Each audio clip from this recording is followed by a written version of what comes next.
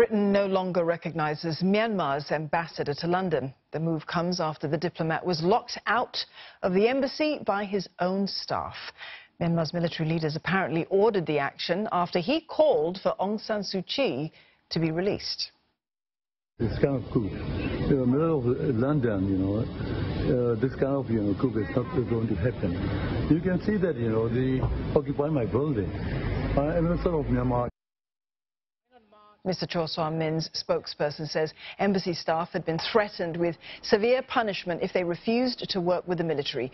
Britain has condemned the bullying actions by Myanmar's military. At the same time, Myanmar's army continues its violent crackdown in the country. At least 11 protesters have reportedly been killed in the northwest. The military is also trying to silence people who are influential, including celebrities who support the anti-coup movement. Yong Wai-kit will join us live in a moment, but first let's speak to Ollie Barrett. He's in London and he's standing by outside the Myanmar embassy there. Ollie, the ambassador has criticised the military coup in his country. Was the takeover of the embassy to be expected?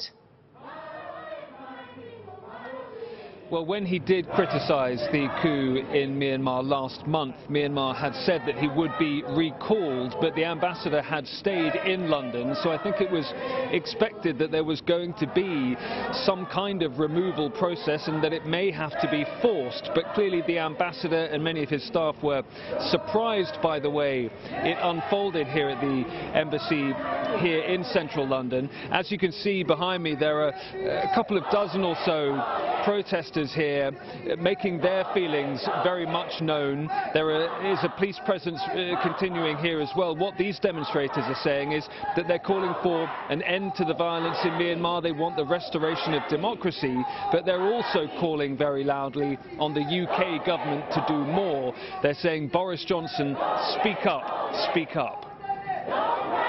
And Ollie, how do we anticipate this is going to impact diplomatic ties between the UK and Myanmar now?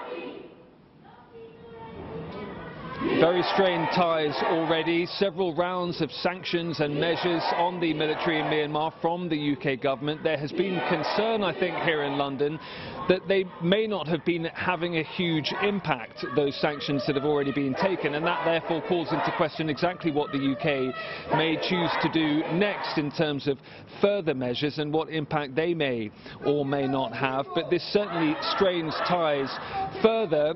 The UK Foreign Secretary Dominic Raab calling what happened here at the embassy bullying. He has, though, paid tribute to Chor Swa Min's courage, as he calls it.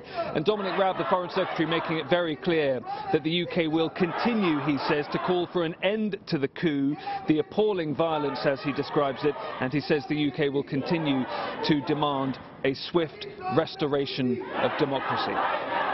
Ollie Barrett there in London. Yong Wai-kit is also with us. Wai-kit, tell us about the implications then for other Myanmar diplomats across the world. Well, Steve, the biggest message that the Myanmar diplomats will now have is that their every action is closely watched, closely scrutinized back home by the Myanmar army back in Naypyidaw. But if the Myanmar army were to reshuffle leadership in embassies across the world, then really it puts individual countries in the spotlight, because every individual country will have to decide for itself whether or not to, first of all, recognize the army as the legitimate government before recognizing any change in leadership. But it comes as no surprise that the Myanmar army is so wary of its diplomatic community. Back in February, there was a very famous pledging of allegiance from the Myanmar's camp. He's the ambassador to UN, Chor Motun. He had pledged his support to the NLD. He had slammed very publicly the Myanmar army. And shortly after that, there was a recall of some 100 diplomatic staff from across the world back home in Myanmar. Some 50 staff were sent out of Myanmar. Now, back then, the Myanmar army's stance was that there was nothing to do with the UN episode. It was really because those diplomats, they say, had completed their tour of duty. And then in March, there was some 24 over diplomatic staff in foreign missions across the world, such as Japan, Italy, France, US and UK, who had decided to go on strike. So you can see that the Myanmar army is very wary of its diplomatic community outside of Myanmar. And it's not just the diplomats that the military is seeking to rein in. The military continues to silence people with influence, and this now includes celebrities. Yeah, that's right. One of Myanmar's most famous actors, Pain Takong, was recently arrested. He's among 100 over social activists, influencers, actors being accused by the Myanmar army of breaking this newly amended incitement law called Section 505A. And since that amendment of the law, we have journalists as well as NLD politicians and now celebrities being charged under this Section 505A.